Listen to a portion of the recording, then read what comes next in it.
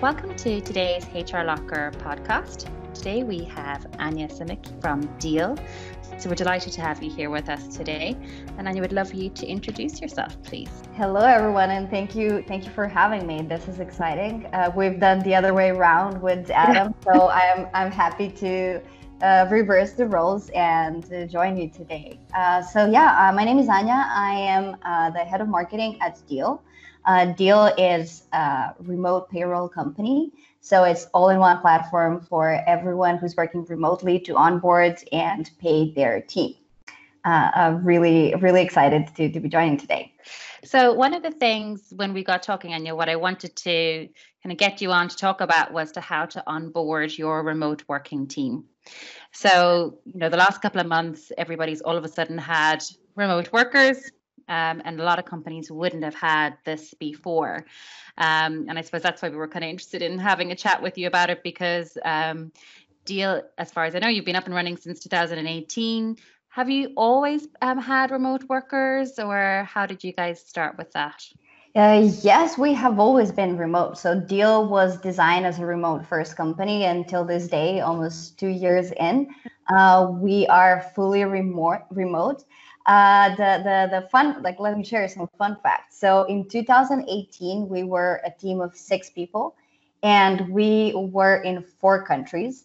A year and a half forwards, now we are almost 30 people. Wow. And we are in 8 countries. So we doubled the number of countries, expanded to more continents. We're fully remote and fully distributed, which is very exciting. And for us, it kind of happened organically. So you're just used to that. You exactly. Didn't know any difference. Exactly. And myself personally, I've never worked in a traditional office. So for me, remote working has been the way of life throughout my whole career. So in terms of for your company, I presume, so you've always just interviewed, you do the whole process, the interviewing, onboarding, everything remotely. Exactly. So a lot of people that I've spoken to when they're talking about doing that kind of online interviewing, and they're like, well, when I meet a person, I kind of get that face-to-face rapport. Do you think when you're interviewing online, you lose a little bit of that rapport, that face-to-face rapport, or how do you overcome it, I suppose, if it's online? I don't see it as an issue or a challenge. I think building rapport is possible in a virtual setting as well. It's just different, I would say. So, when you're working remotely, I think that this whole interviewing process and also working process is a lot more intimate in a way, because you are inviting someone to your home, possibly, or your bedroom. Exactly. It can be a study, it can be the living room, it can be the kitchen table, wherever you feel more comfortable. And I think it also helps you understand a person a bit better. Like when you would come into a traditional office for an interview, of course, you would, do all the tips and tricks, dress nicely, act professional, comb your hair, put your makeup, whatever, you're into. But in a remote setting or a virtual setting, it's, I would say, just different, not necessarily harder, but it also helps you, understand how this person works in a remote setup, because I think what they show in interview, how they communicate, what their, communication style and working style looks like, it just helps you build a picture. Yeah, and I suppose you are right. It is actually quite intimate, because you're basically in the person's home. Exactly. Yeah.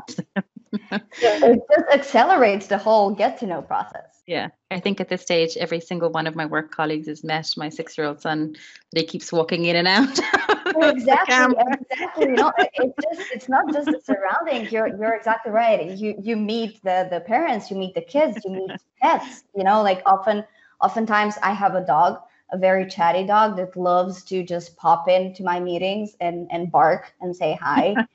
We've seen cats, on the screen, just casually walking by. It's all part of the remote work. And I think it doesn't make you less professional. It's just a different style. And I think a lot of remote companies actually have this like output based performance tracking, which I think makes a lot of sense because we're spread out throughout the whole world. And it doesn't really matter if you're sitting 5 or 15 hours a day. If you get the work done, it's the only thing that matters. It's just I actually think that I think that's key with the shift, I suppose, to so much remote working is that I think people should be moving away from that night. You're clocking in from 9 to 5:30. Exactly. It's actually produced in the day is exactly. and if you can do that at the kitchen table. Of course. And if you're, we are all working from home, or most of us are working from home now. So remote working has been shifted to home working. And, we all have our private lives as well. And with the whole pandemic and things just being a bit shifted and changed, I think we also need to take into account that sometimes you need to take a little chunk of your day to do something else. And I think it's fine. So being able to like start and stop and just produce your best work is all that it takes. Yeah. And especially during the pandemic at the moment is that we don't know what's going on in people's homes. They could have somebody who's sick, or they could have, they could be shielding themselves. So you do need to be able to be understanding, I think. Exactly. And we need to be actually extra supportive right now, especially like regardless if you have been working remotely or if you're just starting, especially if you're just starting, because people stress about a lot of things like technology. Will this work? Will this fail? Is my internet connection stable enough? And it's important to understand that it doesn't matter. Like, it's okay if your internet just disappears for a second. It's okay. Like, you're not. Don't all of a sudden like you're not working. What are you doing? Exactly. And there is no one to kind of like watch over your shoulder and make sure that you're working. It's just. I think it's just important to be flexible and be understanding, and of course, communicate everything that you're doing in a set up way that works for your company and your culture.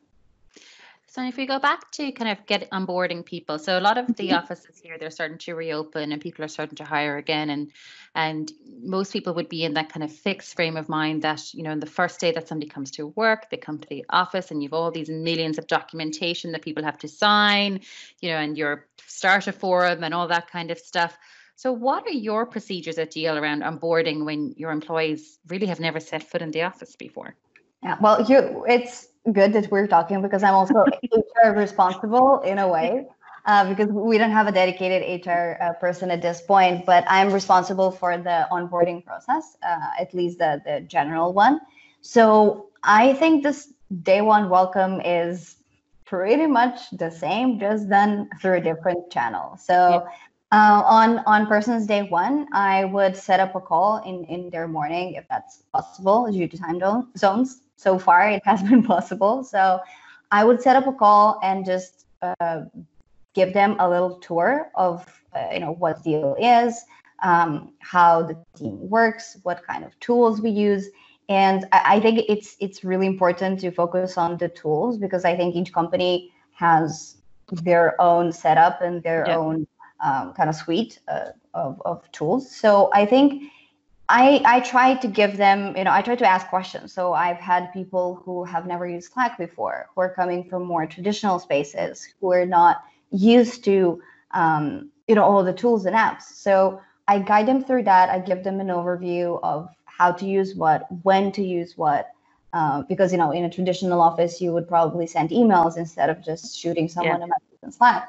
So I give them an overview of everything, and then we do have design process for department-specific onboarding. And it is, digitally signing a lot of papers, but I think it's just mostly just having a proper structure that works for you, realizing that you don't want to overwhelm someone and just throw everything in their face on day one. And another thing, check in, because you don't have the option to just pop in. Walk by and say like, hey, how are you doing? Do you need help with anything? So we try to be proactive as a team and really make the person welcome to the team. And also we are encouraging all new hires to just write messages and just have this mini intro calls, because at Deel we do have a structure, but it's mostly flat, and we have this digital open door policy when everyone is just one Slack message away. So it doesn't matter if you want to talk to CEO or COO or your manager, just connect on a human level. Like, we're all humans regardless of our positions. So this is what we are really trying to encourage people to do. So just connect and be productive.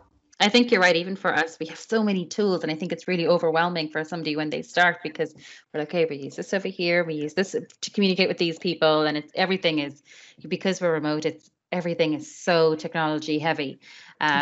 You know, and they might have come from a completely different stack from another company. So exactly, yeah. But I do like the idea of that. At least just send a message to somebody and introduce yourself. Exactly. Yeah, it works like magic. You know, you really just take away this whole, you know, offices and floors and elevators, but you're literally just one line away from saying hi. Exactly. So the new person started, you've got them to digitally sign all their documents, and they've gone through all the different aspects of different technology that you're using. What do you invest a lot in online training, or do you just kind of set up different meetings with other people in the business, or how do you actually kind of train them on the job? Well, I think that the training on the job at Deel is kind of twofold. So we do give them the initial resources. I would call them resources, so not necessarily training, but you know, either through general onboarding call or through department specific call. But then the other aspect of it is really hands-on experience. So I think, and this is important also, you know, who to look for when you are employing someone, when you're interviewing someone, because I think every remote company needs to have a self-starter and someone who is motivated and proactive about learning, someone who is willing to communicate all the challenges or all the questions. So yeah, we do have a checklist that has all the points. So I wouldn't say we invest a lot of time into training itself, but I would just put it onboarding, because it's done gradually. So after the initial call, you would then, you know, as you start working, you will get introduced to, you know, procedures and processes and maybe new tools or something. So it's a mix of both, I would say. Yeah, I do think the recruitment process, you touched on that earlier, is really important, because if you're going to be having somebody in a remote setting, they do need to be a self-starter. They can't be sitting at home all day long waiting for someone to contact them. You know, and that's because you've given them all the resources to contact anybody they need. So they need to actually take that into their own hands somewhat. It's important as part of the but I think that's not too hard to assess once you know who you're looking for and what kind of soft skills you're looking for. So, you know, if you do send them an assessment task or home task, as we call it, and give them just a bit of overview, and then when you receive the tasks, you know exactly how much research they've done. And it's very visible. Like, if they have seen your website, if they, I don't know, looked on social media, if they, and a lot of the people that we were interviewing asked a lot of questions, because we always say, like, hey, if you have a question, we are there to send us an email. And they do, which really shows they're actually interested. Exactly. Yeah. So you're 100% remote company, or you have people all over the world. How do you manage a completely dispersed workforce? Because you've got different legislations in different countries, you've got different currencies, different payrolls in each country. How do you manage, what do you say, 8 different countries and still keep sane? 8 countries and going strong. Well, to answer in 3 words, we use Deel. We actually that's the end of it. No, that's the end of it. If you're interested to learn more, check out our website. Well, we, you know, it's actually great, because every person on our team is a Deel user, and it really helps us streamline the initial burdens of having to figure out the local relations and if this person can be employed and how they can be employed. what kind of contract you need to be localized and legally binding, invoices, currencies, as you mentioned. So it's a lot to take in and a lot to handle, especially on a monthly basis. So we actually streamline all of that through Deel, which also gives us a great opportunity to test the product itself. Yeah. Because whenever we have a feature that has been pushed, we just test it by using it. So, and I suppose they really understand the product then as well, because they are actually end users. Yeah. Exactly. And I think it's really good because we also give feedback to the product team and to our development team, because we're like, hey, I'm not sure, like I cannot find this. Where is this? And it's instant feedback, right? Like we need to make sure that it's if you can't use it, exactly. So yeah, we try to save time on QAing there just by sending our people there. That's basically what Deel does. If I have a number of different people, and because I do think a lot of companies would have a huge they would think it's a blocker because to hire somebody in a different country, because I don't know how to pay them, I don't know how to send a contract to them, and that's in essence what you guys do for people. Yes, exactly. So I have done, and Alex, our co-founder and CEO, has done numerous trainings on like how to set up in the right way for as a contractor or as a full-time employee. And whenever we actually talk about this, we break down all the things. So onboarding, contracts, documents collection, compliance documents collection, tax forms for the US, then invoicing and paying. And it's really funny because we talk for an hour about it, and then I see people are just getting more frustrated and stressed about all of that. Circles. Yeah.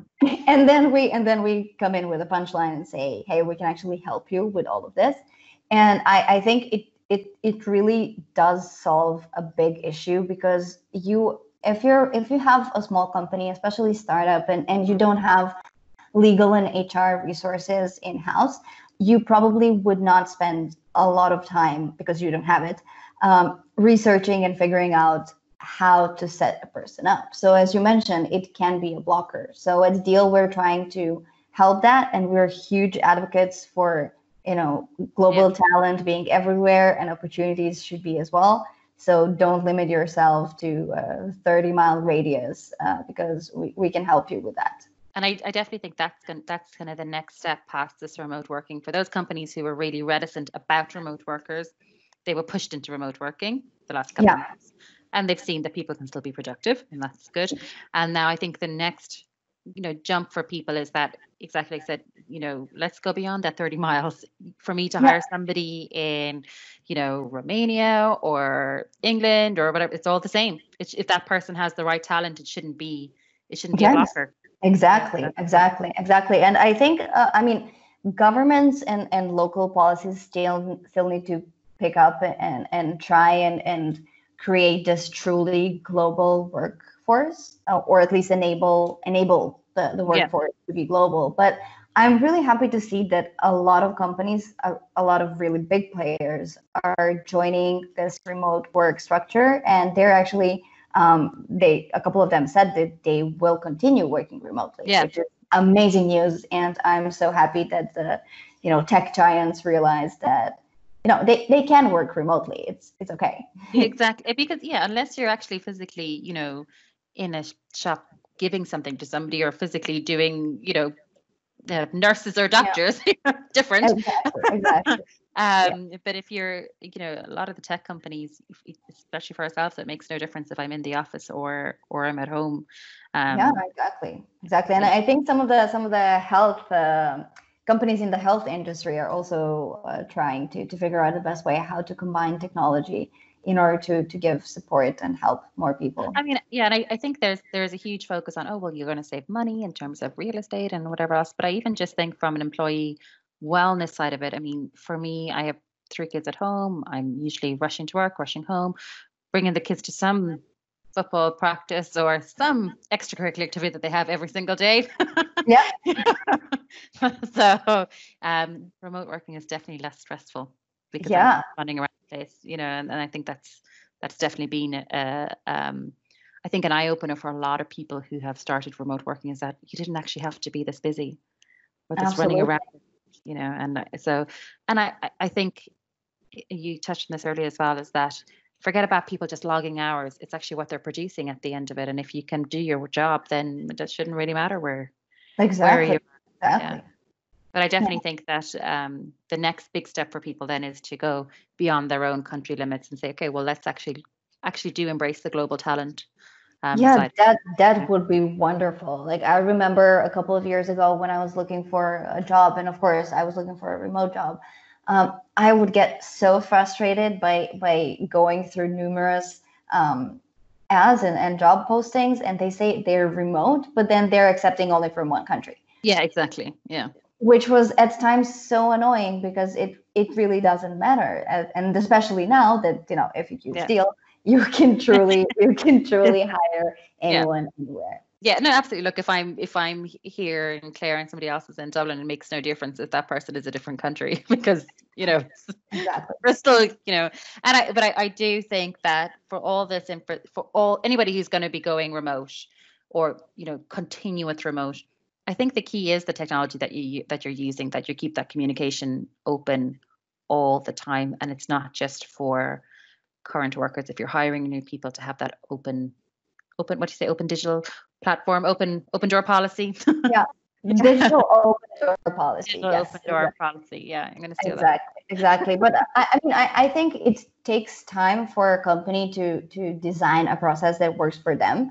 So I'm not a huge fan of must-have tool lists because it really depends on a company. Like it just of course a lot of us are using Slack for communication, but it's not the only tool for chats, right? Like there are many others that are right for you. Yeah, exactly. They equally work. It just depends what exactly you need. So just pick your stack and just go with it, or test and realize that something's not working and it can be improved, and then just replace it. I listened to something recently that it was like, when you read these things that are best practice, they're best practice for that company, and take what works for your company. Exactly. You can't just copy it. Ideally, it would be great if you could, but Yeah, it would be ideal, but unfortunately, not everything is copy paste, so we have to. But I still think that the best practices are important to be out there, and I think remote community is really big and actually well connected, and I think all co-founders and just remote workers are open to just share their thoughts and give their opinion, and then you as a listener or reader can just take whatever is important for you or relevant. Even if you don't agree with something, that's great. So even the two of us having this podcast, right? Like everything I said is not the only truth. Unfortunately, I don't have the truth. The golden ticket. The golden ticket. Exactly. I'm just giving my opinion. So if somebody's listening and they say like, hey, this makes no sense, that's okay. You just need to, make it your own. Yeah. And I think that's like for myself, the two things that have really worked for me for remote working is, one, like I said, I've got kids at home, and I used to kind of, put them downstairs and hide them away and tell them, mom's on the phone now and don't come up. Yeah. For the first week, it was so stressful. And so now I'm like, look, okay, if the door is closed, don't come in. And you have to get them on board. They need to understand that you're working and understand the parameters and be able to come up if they need something. So I do have a dedicated workspace so that if they need something, they'll come up and knock on the door and, not think that I'm going to, shove them out and close the door real quick. So at least get them on site. Exactly. It's just it's the one of the from BBC News, this viral video. I mean, it's okay, and it's one of, she just picked up the child in her lap, no prob. Hey, exactly. You don't need to just shut the door and lock it and then put like a million different locks for them to take hours to unlock. It's okay. Like you just if you're living with someone, like people that are around me, they know if I have my headphones on, they raise their eyebrows, and then I give them a thumbs up and say it's okay. You can speak. Yeah, you just have to get people on board. And then the other thing that really worked for me personally as well was then you have to treat it like you're going to the office, for want of a better word. It's that, I get up, I get dressed, I come to work, I put on my laptop, and I don't go for 25 coffees or, like I'm actually, you treat it like a work day, because this is a work day. You are at work. You're just maybe not be in the office, but you're here, so that's important. Exactly. Yeah.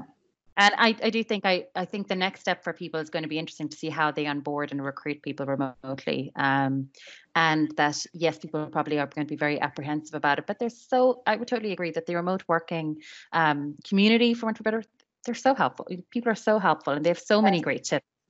And even yourself, so that to, I suppose, kind of work with what's out there, research it, and take what works for you as a company.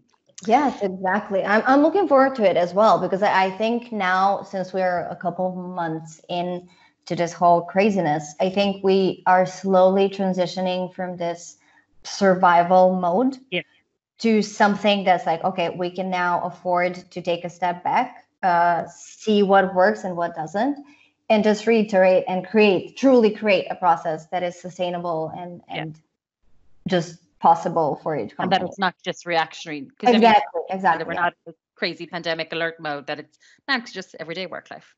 Exactly. Yeah. I've seen a lot of conversations a couple of months back on LinkedIn where people, remote work advocates, and people were just so scared about companies trying or being forced to try remote working, and then realizing that it's not possible for them just because of the circumstances, which was a good way to think about it. But I think we're all in this together, so I think we're there for each other. So So, and if somebody wants to get in contact with you guys, what is the best way to do that? All right. So if you want to learn more about Deel, we are at letsdeel.com. We're also on social media, so LinkedIn, Twitter, Facebook, @Deel. Very easy to memorize. So just put Deel everywhere, and the first thing that pops up, that's us. Yeah. And if you want to get in contact with me, you can reach me on LinkedIn. It's Anja Simic, so I'm probably one of few. But yeah, I'm there, and I don't know if you're going to put some links. We'll put some links and everything with the podcast. And I'm there. I'm on LinkedIn. I'm on Twitter as well, trying to build my professional network there as well. Cool. So yeah, and I'm also answering all the messages on our social media. So if you feel like chatting to me, they can get in contact with you. Wherever you try and reach, you will be in contact with me. So. No, and thank you so much. I definitely think that the global talent is going to be the next step in regards to remote working, and people not, companies like yours enable people to do it, and people don't need to be so afraid of it, especially. I truly hope so. Yeah. So it was lovely to talk to you, and again, we'll post Anja's details in regards to the podcast as well, if anybody wants to get in contact with Anja. So take care. Thank you. Bye.